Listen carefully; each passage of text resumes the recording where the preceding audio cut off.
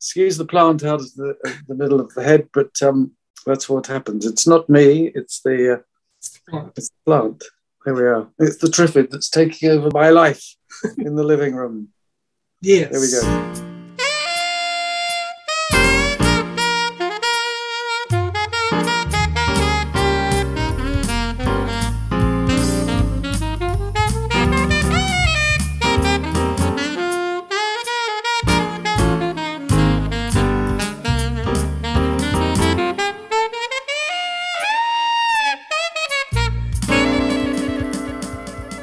Okay. Welcome back Right. to the variety show of Liam. We are here with ex-member of Genesis and currently have just come back from an American tour for the new tour he's done, Steve Hackett. Hi there. Nice to talk to you. Excuse the plant out of the middle of the head, but that's what happens. It's not me. It's the plant. Here we are. It's the Triffid that's taking over my life in the living room. Yes. There we go. We were just talking about that you'd come back from your American leg of this massive world tour that you're undertaking for obviously the brand new album and of course Genesis Revisited Seconds Out and Selling England by the Pound. There's quite a lot of that going on. Yeah, there's you know, we've had so many different types of shows. It's been rather extraordinary since I started doing whole Genesis albums. That has engaged the audience in a way that's sort of reminded them of what I did in the past, and then the new stuff, the solo stuff. Although I suspect when we're on your shores, we'll probably be concentrating pretty much on the Genesis stuff. So you have to wait a while. Whilst I'm still young, to hear some of more of the Genesis stuff. Sorry, the solo stuff. I get confused between the two. There's so much that you go through. It's like hard to keep track of like what shows you're actually doing. Exactly. Yeah, I try telling my mother where I'm going to be in the world. Yeah, next week I'm in Greece. In the next few months or weeks, we'll be on your shores, and also Greece. We'll be doing Borneo. We'll be all sorts of stuff going on. So life exists in a suitcase. I still haven't unpacked since the American tour, which we arrived on Monday, and here's Friday. I'm still living out of a suitcase in my own home, but that's the way things are. No chance to go out and buy a new busted washing machine. So it's like yeah, I'm gonna go and stay with family. Can we use your washing machine? That's the reality. Oh, the glamour of it all, you know. It's but I wouldn't have it any other way. You know, life is still very much in the fast lane, very exciting, and civilian life doesn't come anywhere near it for me. You know, it's a bit like here's the sort of small marauding army, and it's been so well received. The guys have been incredible. The playing just gets better and better. The performances just get better and better. So I'm thrilled about that. You know, there's an attitude that's been there for a while. As we've now been together as a team for some time, there's something that just went incendiary just recently, with me sort of goading the guys into doing certain things that they now do live. They don't just stand there and play it. They do other things as well. Nothing that you wouldn't want to tell your mother about. They keep their clothes on. Unlike some musicians I've worked with in the past, but we're not naming names at this point. Would there be any chances that you'll be going back and continuing the full solo album releases? Like, will you be going back and doing the full of Defector maybe live in the future? Oh, well, that's an interesting one, isn't it? I've never considered doing whole solo albums. I will be doing, at the end of the year, or rather September, we start doing, at least in the UK, the whole of Foxtrot. And from 1972, a mere 50 years ago, always working on the same song 50 years later. We'll be doing that, celebrating all of that. There will be a fair amount at some point of revisiting Voyage of the Acolyte. So I'll be doing some things from that. I've noticed of late that stuff that I do that is perhaps regarded as golden oldies by now, it's no longer competing in the marketplace. It's found its audience for those who loved it, and those who loved Hierophant, they'll get served. Those who loved Tower Struck Down, they'll get served. Those who liked all the changes of Ace of Wands, which is probably the nearest thing to a fusion thing that I've ever done. Gothic fusion. There's a new genre for you. I think I will be celebrating the past more as I go through life. As I say, I'm only 72, so I've got lots of time. I had a 108-year-old uncle survived until he was 108. So if I manage to keep touring, something like he kept managing to go over to Flanders Field to give speeches, as he was the oldest surviving First World War soldier. I'm hoping that the family genes come my way from my mother's side of the family. Yeah, we've got a 104-year-old who's still going, an aunt who's 104. So most guitarists don't seem to perform beyond 94, it seems. Segovia and Les Paul both died at the age of 94, both still gigging up to the last minute. So I've got something to beat if there's a marathon going on. Never mind the playing, and I adore what those guys did, of course. But I digress. You mentioned death, and today Alan White. Yes, I just heard. I just heard from a friend who lives in Seattle, who knew Alan, that he's just departed. And the words I said to my wife were, "Oh no." And we were just writing a note of condolence to his wife, Gigi.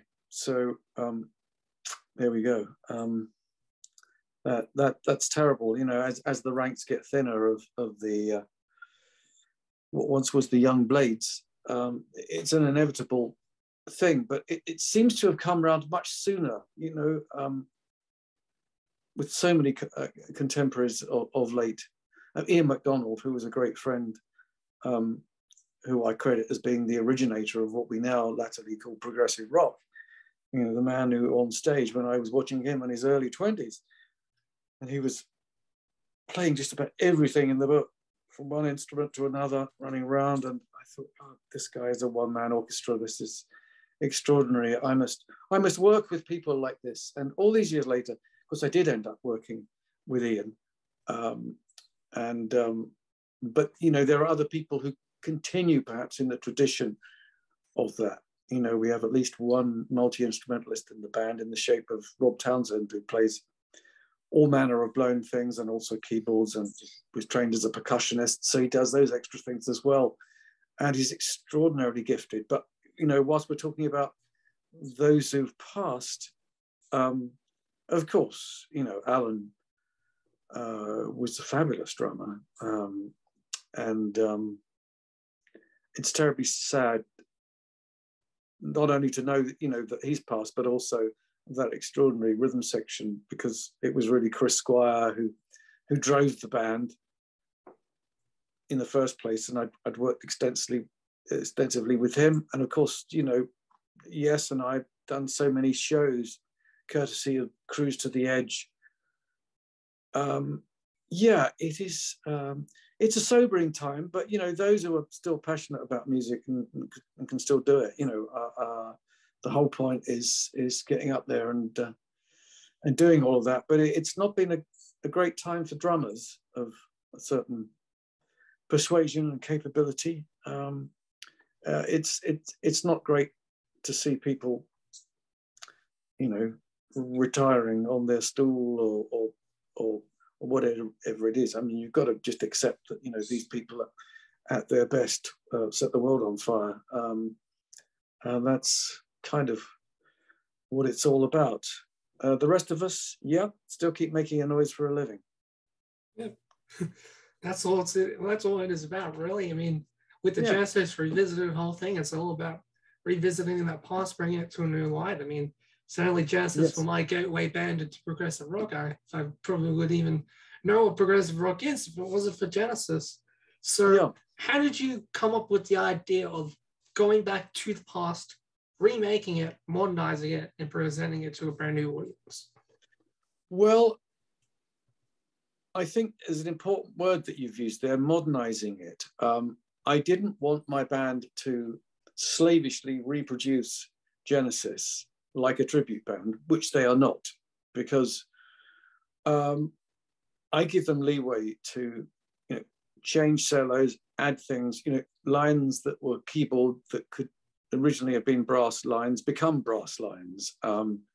When I've reinvented this stuff and done it on record, things that hinted at orchestras became orchestras. So I'd worked with the Royal Philharmonic on a couple of projects, and then done some of this stuff live with the Heart of England Orchestra at Royal Festival Hall. So it's great to do it, but it's great to update it too and make it modern. I don't want a guy to get up there with the same mask that Peter Gabriel wore in 1908.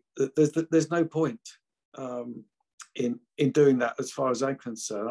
I want to keep it vital and keep it alive, and saying, the music used to evolve when we played it live back in the day, and it evolves still with the band that I have, many of whom grew up listening to this stuff and kind of know it backwards, pretty much like me with King Crimson. When I worked with Ian and we were going to do I Talk to the Wind, I was able to play it straight out with him, when we celebrated that years ago with the Tokyo tapes. And of course, John Wetton, who passed as well. So, lots of pals in Crimson, lots of pals in Yes. Of course, there were parallels with the Genesis music. And the important thing is that it should evolve, perhaps much like passing of another great, Gary Brooker with Procol Harum, celebrating their work with orchestras, getting the angels in, as he used to say. And I'd looked forward to working with him. He'd given me a name check when he was getting an award. And I thought, oh, this is marvelous. We'll get to do something. And then the pandemic struck, and we weren't able to visit each other. And then, of course, before you know, it's too late. But what survives is the music. Not everyone's blessed with the same genes and everything. What survives is the music, and it was a game changer. So much of that stuff, I think. That's good to know, and that you're still continuing to do this music to this day. Yeah. What are you looking forward to when you come back to Australia? Anything in particular? Reconnecting with the same place, of course. Yeah, there are many things. Looking forward to seeing some of the same people, and hopefully playing to some others as well. It is a great country. It's extremely varied. I was able to visit Uluru last time, do the tourist thing, basically. And so I think I'd visited some places maybe that some Australians haven't managed to get to themselves. And I thought it was extraordinary, and the nature was fabulous, both in and out of the towns. To get to reconnect with all that, whether there'll be time to do as much of that, I don't know, because the schedule is kind of nuts in my life. So many times my feet just don't touch the ground. But that's just how it is. I'm still playing every day. I love doing that. I tend to be up very early working. It seems to be my best creative time is first thing in the morning before the world starts up. So that's my preferred way of working. That's a way of dealing with jet lag. Don't deal with jet lag, just get on with the job. Yeah. That's probably something I could have said to my 10-year-old self when I went to America for the first time. Yeah. Jet lag hits you hard. Oh yeah, it does, and we have the kind of stuff, my band, they've just been working flat out for so long. but I can see that everyone is equally driven with their own things, and we've got an international band now. So we have 2 Swedes in the band, but one of those lives in Austria, and Rob sax, flute, woodwind man, multi-instrumentalist. He's now living in Denmark. So we're in 4 or 5 countries where we're not working, and then when we convene, it catches fire. It really is incendiary. There is some telepathy going on, which is something I'd always wanted to achieve, and now it's happening. And I think to keep the playing incendiary is very important, whether it's a revisit or if it's something new. You know, sometimes I'll balk against the spirit of progressive, where people might be turned on by it, say, oh, it's too complicated and it's too long and too wordy and this, that, and the other, and keep rock simple and energetic. Now, I would agree that, rhetorically speaking, having this conversation with myself, I would say, yes, keep it energetic. You know, if the energy is there, then you can sell an idea not just to yourself, but also to others, because if it hits you in the same way that the simplicity of great energetic blues hit you at one time, you know, you might say, well, it's great because it's got the teeth of that, but then it's got the surprises of unusual bar lengths and outre harmonies or dissonance, or all of those things that connect it to some classical, to the more radical modern classical stuff, and also to jazz at its most radical as well. So I still think I'm sort of maverick, radical. I'm still hungry for it, you know, very much. And, you know, music feeds my soul absolutely every day, and I discover new things every day playing at the moment. So I've got 3 electric guitars that I absolutely adore that seem to do just about everything. I recently acquired a guitar that was invented by Brian May, and Brian and I did some stuff on a couple of different projects years ago now, and I was always thrilled with what he did tonally. It seemed like he was, you know, perhaps along with Jeff Beck, an absolute tone meister in terms of guitars and their sounds and the way they come at you. So his, whoops, oh, hang on. Something's happened here. Someone's trying to contact. That's our tour manager. So sorry about that if you got a brief flash of something there. Yeah, where were we? Talking about 3 guitars. One's the Fernandez that I play live that used to belong to Gary Moore. The other one's the Les Paul, invented by the great man himself, 1957 job. Same as the one that Duane Allman played in 1957, which I played, funnily enough, when I was in the States. I went to the Allman House and Museum, and they were letting me play the Layla guitar, the one that he used on that one. And I thought, yeah, well, this is the same as mine. You know, it's got that these things in the hands of different players. Of course, it's going to change. But as I say, 3 guitars there, all of which catch fire in different ways.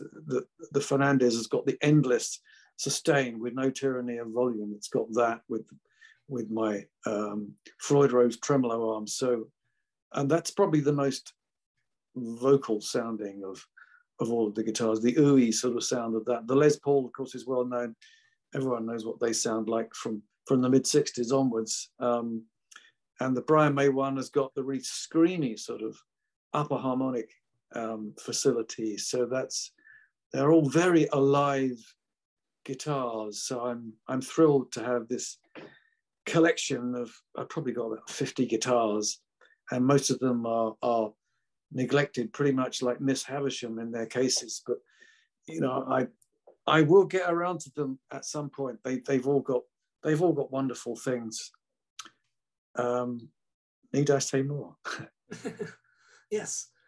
I'm an admin also on the side for the Rush fan page, or the Canadian tribute band Rush.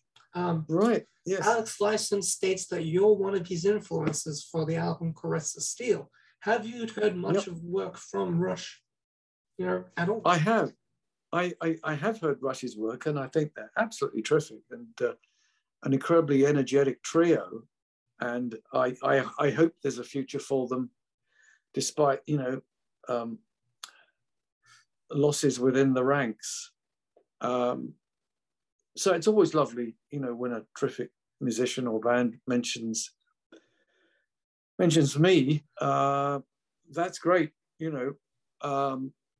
I think there are maybe the reason why I've engaged guitarists of note in the past is probably with the tapping technique, which has become, in terms of, if there's a dictionary of rock or heavy metal guitar, that's it. Rule number one is you don't have to hit every note.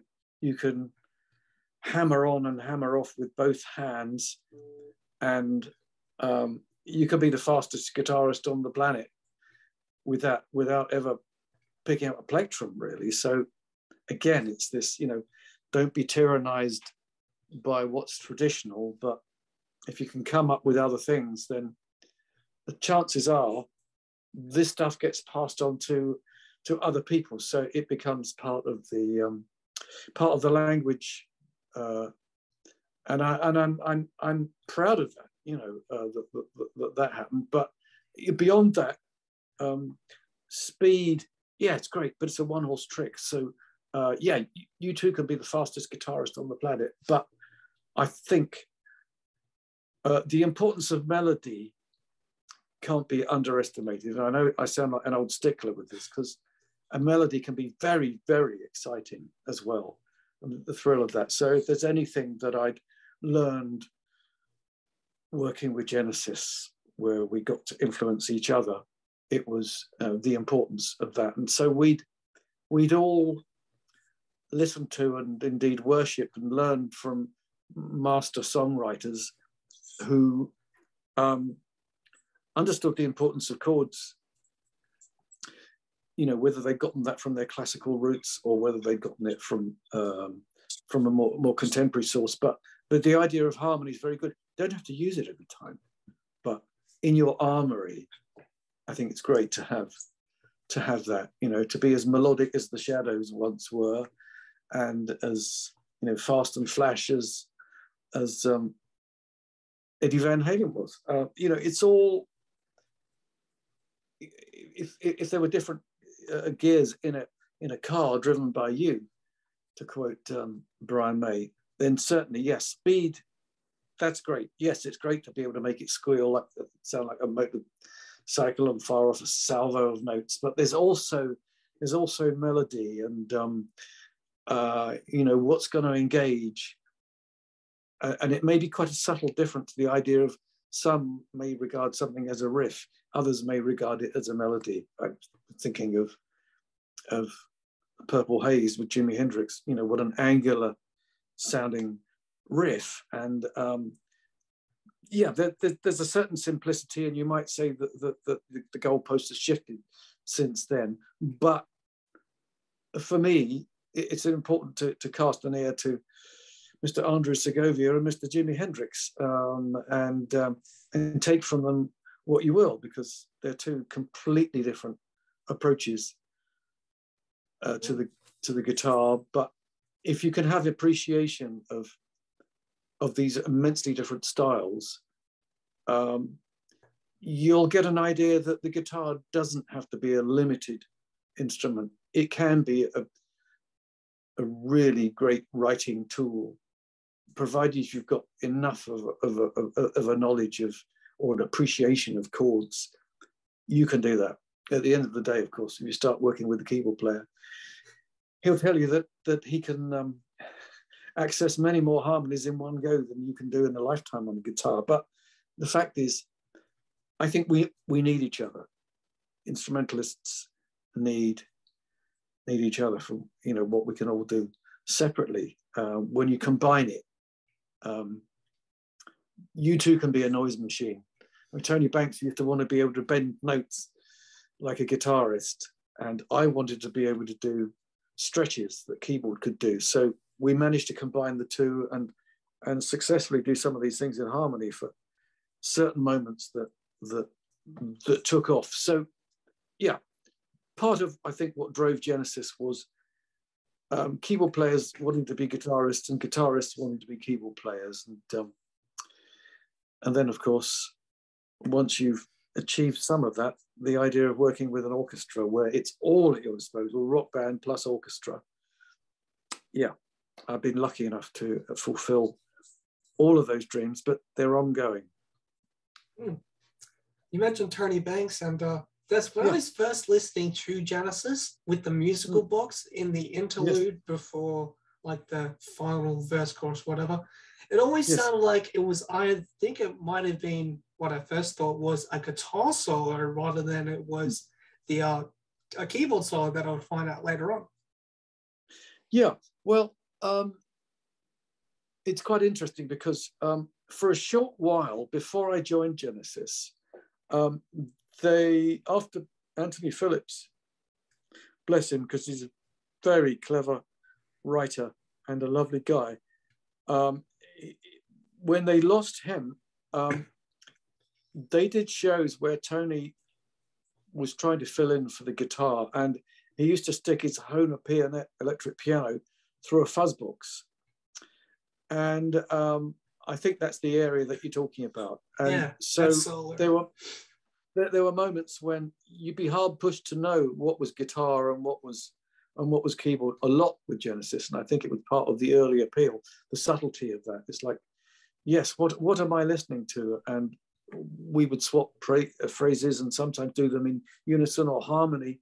And so that moment you're talking about is a particularly good solo, I think. And I fitted around that until I do my solo at the end. But I think what was important was that we were giving each other space to do that. And whatever Genesis became later on, where there seemed to be an emphasis on vocals to the exclusion of the other things, I think it's precisely that area that had engaged me, the idea of, great instrumentals. That was the whole point. And massive chords that would suddenly arrive on an accent, on a push, as we used to call it, like Dance on a Volcano. And so, yeah, surprise with those aspects. So it's something that I'm constantly searching for it then, searching for it now. The element of surprise, when an audience first hears something, when they're not aware of what's coming up, but something that's well done by a well-drilled team can absolutely take your breath away. And that's what makes people want to take up instruments. Like my brother, watching Ian MacDonald live. I was 19 watching Ian, and my brother was 14, 5 years younger than me, and he took up the flute as a result of that.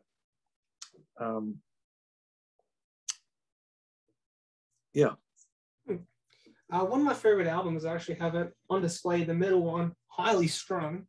Yes. I do want to try and get that signed, so fingers crossed there might be some negotiation after that. Sure. After today. You look onto that probably more highly than your previous release, Cured. Was there something about maybe Highly Strung that you maybe hold in more higher favor than the previous mid-80s release?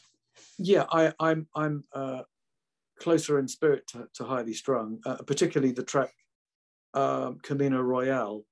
I had a brief hit single with 151, which sort of satisfied the gods of business for 5 seconds back then. But Camino Royale, which was born of a collaborative effort with Nick Magnus and a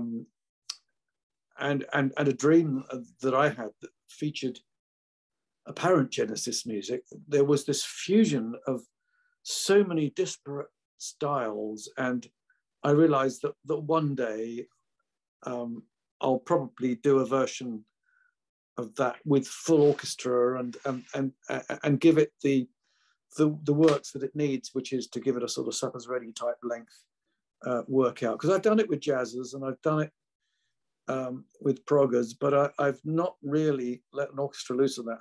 An orchestra will struggle with it because of the timing.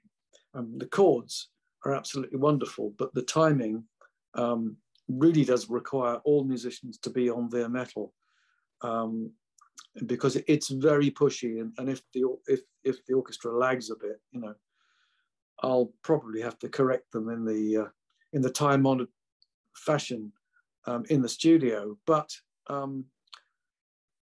nonetheless, I think that it's another, in a way, it's a bit like my Live and Let Die, waiting in the wings to be done at the right time. And I mustn't leave it too long, because I'm hugely,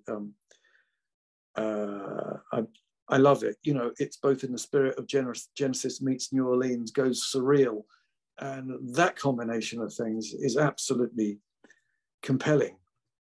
Just like the multifaceted dream that I had at the time, where I'd been in New Orleans, and I was walking the streets at 3 a.m. and then listening to the Ghosts, and then I re-experienced the same scene, but I dreamt it, and it started with walking down the same street, and the shutters and the wind picked up, the shutters started to flutter, and the sound of distant jazz bands, and then it blasted into a whole sort of Disney-esque vistas and so many things. And I thought, my God, you know, this is extraordinary. What this, you know, potentially touches upon. So I'm looking forward to doing that. And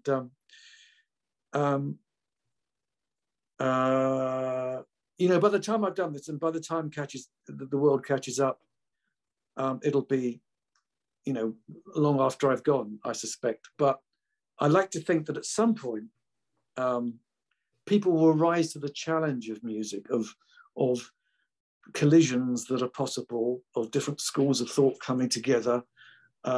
Music without prejudice, where classical musicians will work with rock musicians. So you'll have the instinctive versus the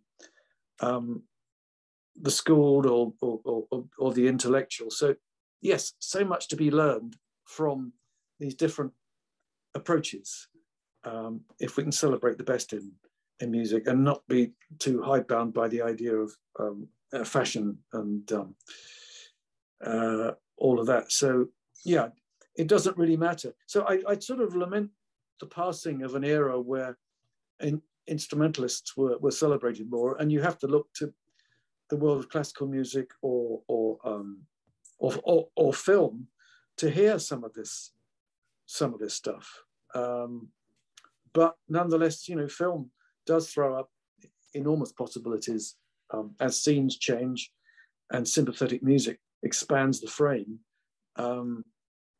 There is a level of thrill that goes with that as well. I mean, I realize I'm talking about every subject under the sun all in one go, but I think that you know, one thing becomes another. One aspect will fire up one bunch of musicians or one bunch of writers, and then, you know, someone else will pick up on the idea of yes, you could have that and dance as well. All of it, all of the arts, if they all come together, that's really where I think that, you know, perhaps the mother lode is. Yeah. We're just running a bit short on time because the Zoom thing is telling me about our grades. So thank you for, you know, taking out time. I'm sure you're going to rest up for the, you know, Australian New Zealand league that is coming up, and yeah, looking forward to that. Yes, yeah. Hopefully we can sort something out that maybe I can upgrade. Yeah, I can sign your. I'm sure I can sign your album. I'm sure that can be done. Yeah, for VIP. Yeah, because I was trying to do it on the website, but there's like maybe still some COVID things in place, and I actually can't get the one VIP seat. Really? Yes. Well, yeah. I apologize about all of that, but the fact is, I'm sure, you know, with a will, everything can be done. You know, COVID restrictions and protocols are changing all the time. But you know, we managed to come back successfully from the States, and you know, managed to do a tour which was a couple of months long. So I think all things are possible. This is the busiest time in my life. It's the busiest year ever, I think. It's a thrill to be involved in it, and I'm looking forward to coming. And yeah, you know, watch out. Yes, indeed.